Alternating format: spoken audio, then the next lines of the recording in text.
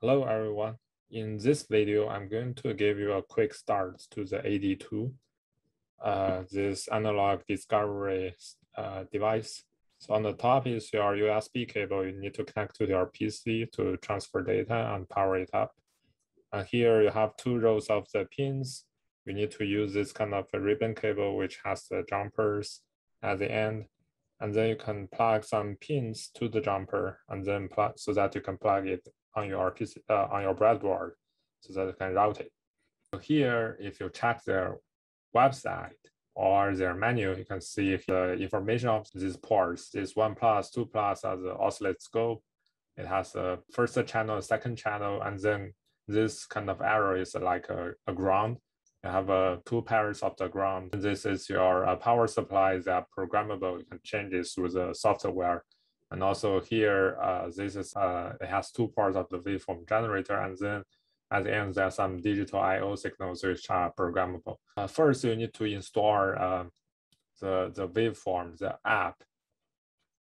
I guess you can download it here through software waveform. You can just download it. So here it is. So if you connect that, you should have this kind of GUI. So basically here, set up your power supply from that two pins that I just showed you. But today I'm going to show you the example of how to measure the impedance of a certain resistor. So basically, you need to use a function that is the impedance here. So it looks fancy at the beginning, but if you go to the meter here, it's going to let you measure the impedance. But for us, because it's a resistor, it's a DC, like we want to measure the constant voltage. So here, change it to DC, and we use constant voltage to measure that. So here for the voltage, you can choose either 200 or 100, doesn't matter. And here, this tells you what kind of the pattern you want to build your circuit. So if you look at here, the top pin is the W1, which is the port of the waveform generator. And then DUT is the device under test. So you want to put two pins, which is one, so the oscilloscope of channel 1+ and 2+ across that. And then you have a resistor, which is as your reference resistor. So for this example, we put a 1K ohm resistor. So basically we know the value, the resistance of the resistor, we put it here, and then plug another resistor that we don't know the resistance, so that we can, the device just calculate the ratio of the voltage across these two, and then give you the value, what is the resistance of the device under test. So we can build the circuit like this on our breadboard. Now let's do it. Okay, this is a breadboard. So basically for the breadboard, you should know which pins are connected.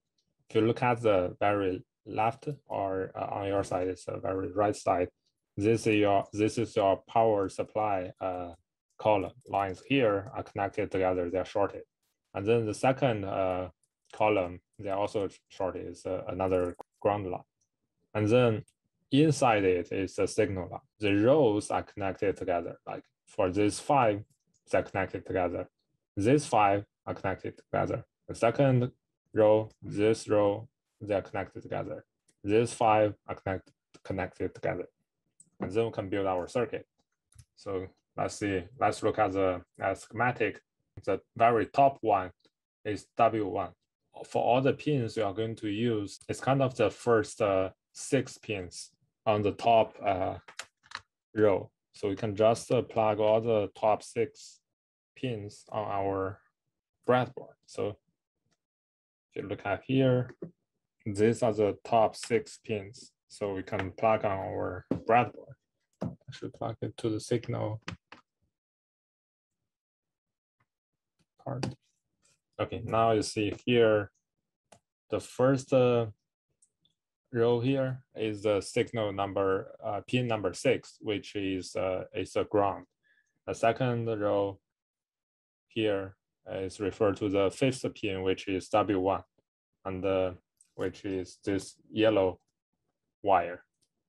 And then the third row is our V plus, so the red one is a power supply. But in this example, we're going to use W1 first because W1 is connected to the top. So basically it means the second row, all the pins, all the holes here belongs to W1. But you see here in this part, it's a kind of crowded. So we can route it to the part on your right to get a larger space. So what we can do is we find a dumper wire, we can route it out. Now you see here, we connected this pin, the W2 at the second row to the part to the second row on the right. So basically all these rows are connected together. So all these pins also belong to W2. Now let's continue. So W1 is also connected to 1 plus, the channel 1. So channel 1 is the first pin, which corresponding to the orange wire. So here is a 6th row here. So we also need to route it out like this. So now this row is also connected to 1 plus. So, but if you look at our schematic, 1 plus and W1, they're connected together. So we need another jumper wire to connect the second row to the 6th row because they should be shorted together like this. Next, we have the bottom side of the device under test, which should be the pin 2 plus. 2 plus is the 5th row. It's something like it's here. So you see here when it's already crowded enough in this space, we can route it downwards, something like this. So you see here is a fifth row. I routed it to this row. So this row is also the pin 2 plus. So it's the second positive channel of the oscilloscope. And then I can route it to the right side to make it easier, like this.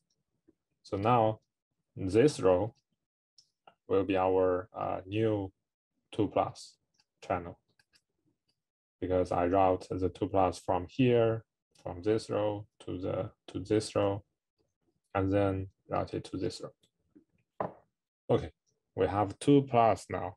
We need to find where's the ground. So ground should be the very top lane because ground is either the 3rd pin or the 6th pin. So this black wire stands for the ground. So here this row is also ground, so we can put route the ground out. So now the first row here is our ground. Okay, next we need to find our 1K ohm resistor as the reference resistor in the circuit. You can find the resistor in your components package. So the way you raise the value of the resistance is through this color band. So if you Google color band, you can find this kind of website and also this picture, how you can raise the value. So for this 1K ohm resistor, it has 4 bands. The first band's color is brown. The second band color is black. Third is red. Last band is gold. So if you look at this picture, the brown stands for 1. So the first band stands for the value 1. Second band is black. Black stands for 0. So the first 2 bands stand for 1, 0.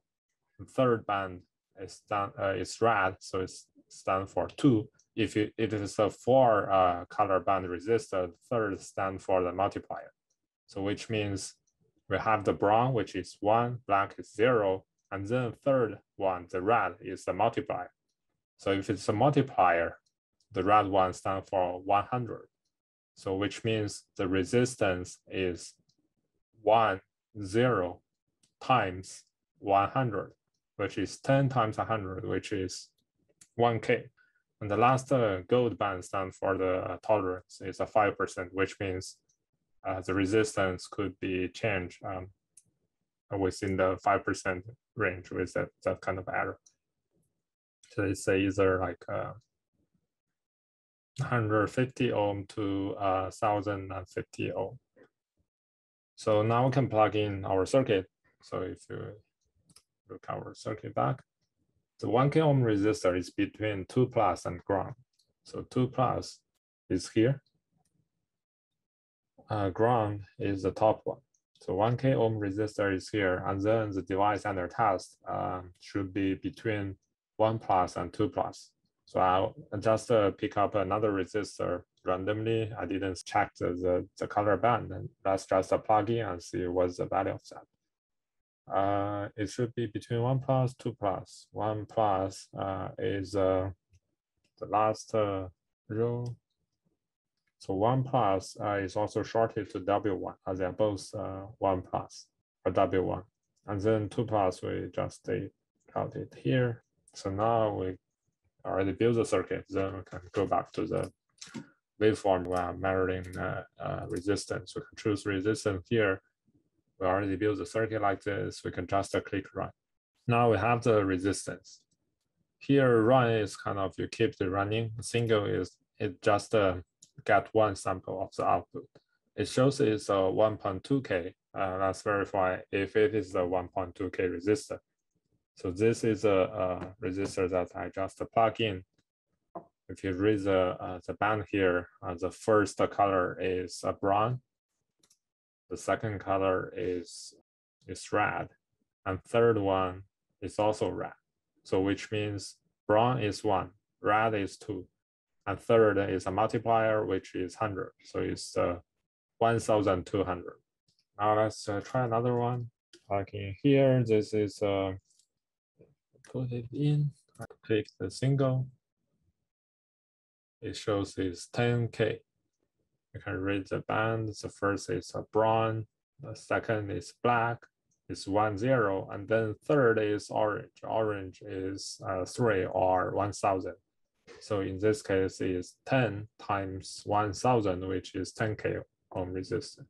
So now you know how to use a waveform to get the impedance of the unknown resistor, and also how to build a simple circuit with your components and breadboard.